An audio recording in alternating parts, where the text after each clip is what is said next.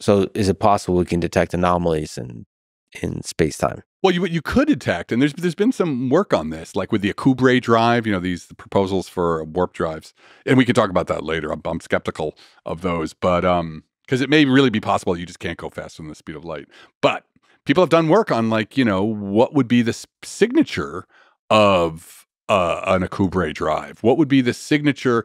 Could you detect if you're using a drive like that, then you certainly are distorting space-time, which means any light that's passing by has gotten, its trajectory has gotten altered because it had to pass through the distorted space-time. So yeah, there are possibilities along with that. One of the funny things, I don't know if they've gotten past this, but somebody calculated the problem with the Akubre drive, or this warp drive, was that if you dropped out of warp, there would be this spray of gamma rays that would sterilize any planet in front of you. So it's well, yeah, you probably don't want to do that, but that would be a great bios or techno signature. Another planet obliterated. So you think it's not possible to travel faster than the speed of light? I wouldn't say that. But what I think, if you look at the physics we understand, right? Yeah. Every possibility for faster than light travel really relies on something that doesn't exist, right? So the cool thing is Einstein's field equations, you can actually play with them. The equations are right there. You can add things to the, right or left-hand side that allow you to get something like the Akubre drive. That was a metric that, showed you it's a warped bubble. It's a warping of space-time that moves through space-time faster than the speed of light, right? Because nothing can move across space-time faster than the speed of light, but space-time itself can move faster than the speed of light. But here's the problem with all of those proposals is they all need something. The thing you added, the little fictional term you added into the equations is something called exotic matter, and it doesn't exist. It's really just something we dreamed up to make the equation to do what we wanted them to do. So, it's a nice fiction, but really right now, we live in this weird moment in history of the Great Acceleration, where the technology we use now is completely different from the technology we used 10 years ago, is remarkably different from the technology from 100 years ago. But I remember playing Assassin's Creed, where everybody's what is it? It's 1200, and everybody's stab, stab, stab. And I was yeah, it's a great game. And then I got Assassin's Creed 2, and it was 300 years later, and everybody's stab, stab, stab. And it was 300 years, and the technology hadn't changed. And that was actually true for most of human history, right? You used your great-grandfather's tools because there was no need to have any other new tools. And you probably did his job. So we could be fooled into thinking technology is just going to go on forever. We're always going to find new advances, as opposed to sometimes things just flatten out for a long time. So you have to be careful about that bias that we have living in this time of great acceleration. Yeah, but also it is a great acceleration, and we also are not good at predicting what that entails if it does keep accelerating. So, for example, somebody like Eric Weinstein often talks about we underinvest in theoretical physics research. Basically, we're trying too hard for traditional chemical propulsion on rockets versus trying to hack physics, sort of warp drives and so on, because it's really hard to do space travel. And it seems like in the long arc of human history, if we survive, the way to really travel across long distances is going to be some totally new thing. Right. So it's not going to be an engineering problem. It's going to be a fundamental physics problem.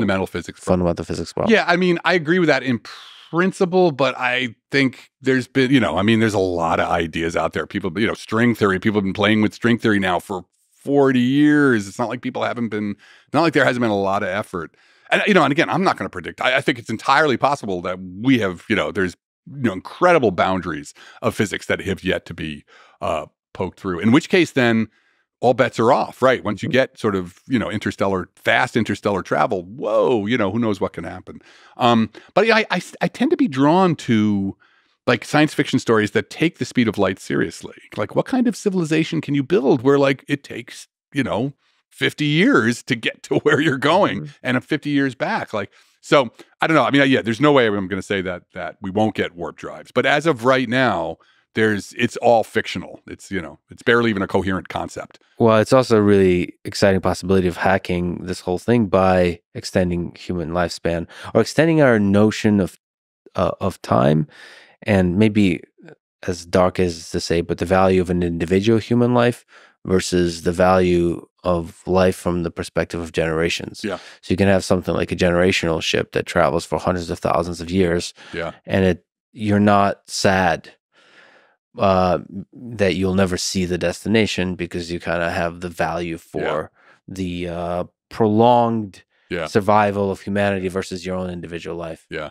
It's a wild ethical question, isn't it? That book I told you about, Aurora, I love the book because it was such a sort of inversion of the usual. Because, I love science fiction. I've read so many generation ship stories. And they get to that planet. The planet turns out to be uninhabitable. It's inhabited, but it's uninhabitable for Earth because, again, he has this idea of life is particular to their planets. So they turn around and they come back. And then when they land, the main character there's still people who are, arguing for more generation ships. And she goes and she punches the guy out because she spent her whole life in a tube, with this. I thought that was a really interesting inversion. The interesting thing about we were talking about these space habitats, but if you really had a space habitat, not some super cramped, crappy, the usual version of a Century ship, but if you had these like space habitats that were really, like the O'Neill cylinders, they're actually pretty nice places to live. Put a thruster on those, why keep them in the solar system? Maybe space is full of like these sort of traveling space habitats that are in some sense they're worlds in and of themselves. There's the show Silo, which raises the question of basically, if you're putting on a generational ship, what do you tell the inhabitants of that ship? You might want to lie to them. Yeah. You might want to tell them a story that they believe. Right.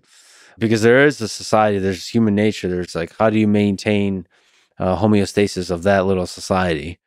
That's a fascinating technical question, the social question, the psychology question.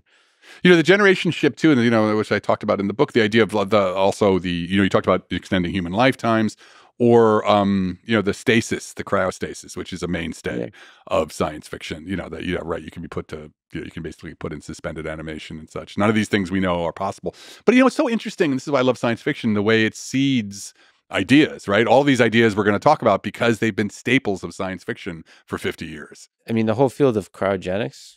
Yeah, where are we at with that? Yeah, I wonder what the state of the art is for a complex organism. How long can you freeze and then unfreeze? Right.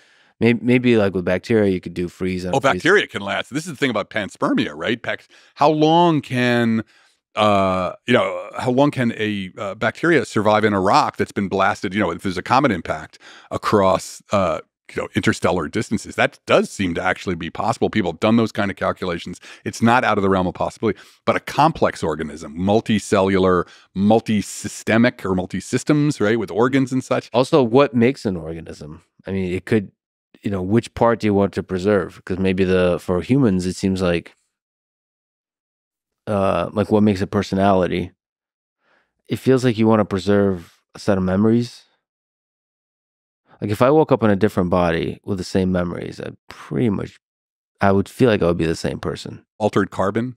Have you? That's a great series. I think it's on Netflix. There's 2 episodes. It's that's a really great series where that's exactly the idea of sleeves. Everybody's able to you can re-sleeve in another body, and it raises exactly sort of this question. It's not the greatest cyberpunk, but it's pretty good. It's got some great action sequences too. As we get better and better advancements in large language models that are able to be fine-tuned on you, it raises a question because to me they've already passed the Turing test as we traditionally have defined it. So if there's going to be an LLM that's able to copy you in terms of language extremely well, it's going to raise ethical and philosophical questions about what makes you you. Like if there's a thing that can talk exactly like you, like what is the thing that makes you you? It's going to speak about your memories very effectively. This leads us to, if we're going to get to the blind spot, I'm of the opinion, heretical in some camps, that the brain is not the minimal structure for consciousness. It's the whole body. It's embodied in me. Actually, in some sense, it's communities, actually.